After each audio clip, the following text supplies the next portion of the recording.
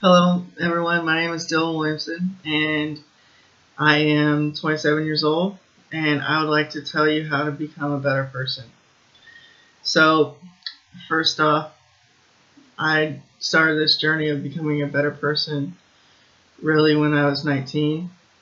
I had a few milestones to get over and across, but really, the journey started when I was like 19. It kind of hit a pause. Then it went back on full force at 25. And then recently, back in June, there was another milestone, and now it's full force. So how to become a better person? People say to invest in yourself. When I first heard about the term invest in yourself, I didn't know what it meant. Um, I thought maybe I needed to get like a butt lift or a facelift or get braces or something. But it really means to read and to get financially secure. So what do you read? Well, self development books on the physical, emotional, spiritual, mental, and financial topics. Those five topics. That's what you read and invest on to become a better person. The more you read, the more you know. The more you know, the more you can use. Um, so, quit playing video games. Quit binge watching Netflix. Start reading. There's 24 hours in a day. Let's say you work 8 hours a day. What are you going to do with the other 16? Okay, so you get 8 hours of sleep. Okay, so you got 16 hours there. Okay, what do you do with the other remainder? What do you do? Okay, so you have time to eat. You have time to drive to and from work. You have time to hang out at home, hang out with your friends, hang out with kids, hang out with your girlfriend, wife, boyfriend, husband. You have time.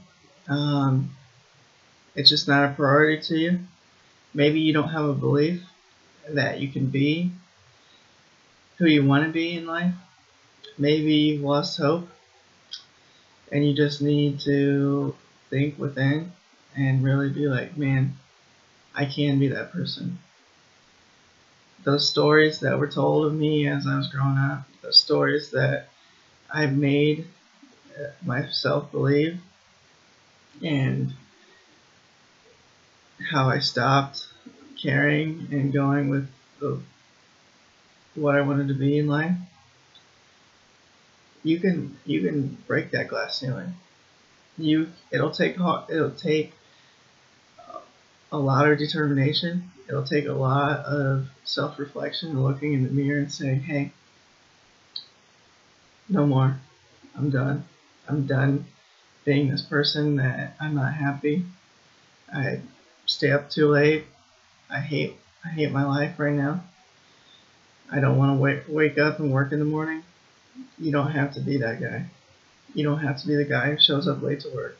You don't have to be that guy or girl that goes to the gym, doesn't know what they're doing at the gym. You don't have to be that person without a purpose. And when I say purpose, I don't mean like you're some hero in someone's life. I mean, yes, every day is a heroic day. Yes. Every day you look at the day as, I'm going to make this part of my journey and part of my story. And there is going to be some things that I'm going to accomplish. And I am going to be the hero of my day. I am the hero in my world. I am the hero of my life.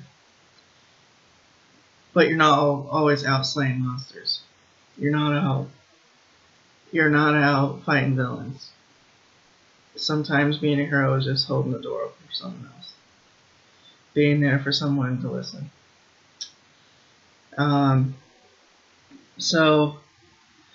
So go to the gym. It's not. It's not about the looks. It's not the physical aspect. It's the mental grounding. So that negativity of being not feeling like you're the person you want to be. You go to the gym. You take your pre. You take your 24 ounces of water with it. You're on it. You're on that focus. Everything that you planned the night before, you're crushing it. You're getting it done. Self-love and confidence are relatable. Loving yourself by keeping your promises that you've made to yourself. So, like, if I say I'm going to wake up at 3:40 in the morning, and I wake up at 3:50 in the morning, is that self-love? If I'm lying to myself? No, it's not. Now, there is grace, and you need to give yourself grace for when you don't meet the standards that you're making for yourself. But that does not make an excuse or reason to not try again. You always have to sit down and reflect on what you can do better to get that 3:40 in the morning wake up. So loving yourself by keeping your promises. Keeping your promises builds confidence. Confidence when reflecting in the mirror and saying, hey, I did this. I'm proud of myself for this. Let's crush the day. Let's get... My mindset for the gym is if I can work hard in the gym, I will outwork all my coworkers. I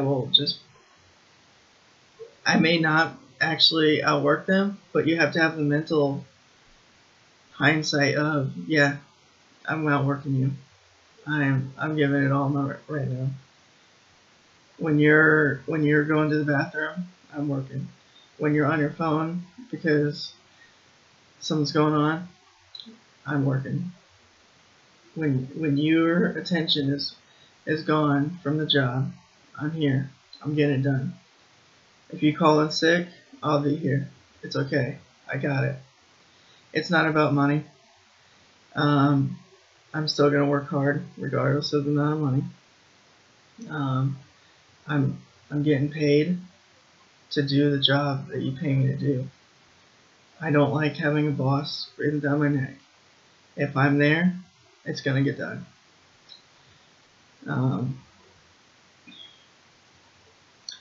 So don't be entitled to the day. Be grateful. Be grateful by loving the day and showing others love. So love is not lies.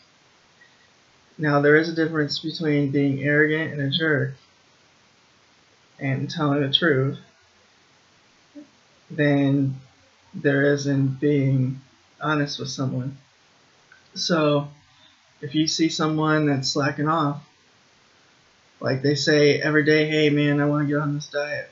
Every day, man, I want to do this, this, and this, but they're not doing it. You just gotta be like, hey man, you tell me every day that this is happening, but there's no change. So what's going on? So like, what I'm saying is like, don't let other people lie to you. Don't let other people think they can lie to you, and also don't lie to yourself. Don't allow people to come into your life and lie to you. But also, you don't have to say, hey man, you're fat.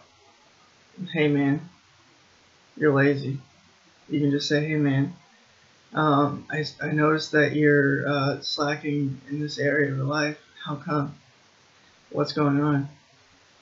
What can we do to fix it? Find the solution to the problem. Don't just be a jerk. Say, hey, you're fat, and then move on. No, find the solution. Help them figure it out. Set rules and aspirations for the person you want to be. So, like for me, I want to be a leader, and by a leader it means loyalty, duty, respect, honor, integrity. selfless service, personal courage, self-awareness, love, peace, joy, faithfulness. I just try each and every day to stick to those definitions and keep it going. Um, Again, there's going to be times when you're tested. There's going to be times when you're going to come out of that character. There's going to be times when you are going to be angry. And those times is when you give yourself grace. Say, hey, I'm sorry that I acted this way. That's not my character. That's not who I want to be. And keep it pushing to the next day.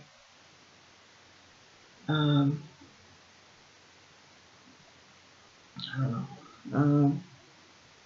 So, also, become that person every day with small habits, achieving the 1%. So, just keep that every day. Just keep it 100 with yourself. Look in the mirror. Focus on how to get that habit formed. I think it's like 15 days to break a habit, 30 days to form a habit. So make it a habit, and if you can't make it a habit, find out why that specific thing can't be made a habit. So like, okay, if I can't wake up at 3:40, why can't I? And what can I do? Can I wake up at 4? Can I make 4 o'clock good? Okay, so let's make it a habit to wake up at 4. And then like in a month, wake up at 3:40. That's how you do it. Small changes. Small changes to wake up early. You just gotta look in the mirror and be like, hey, do I want to live this life or that life? Both lives are gonna be hard. You just gotta keep doing it. You just gotta make the choice. Live hard.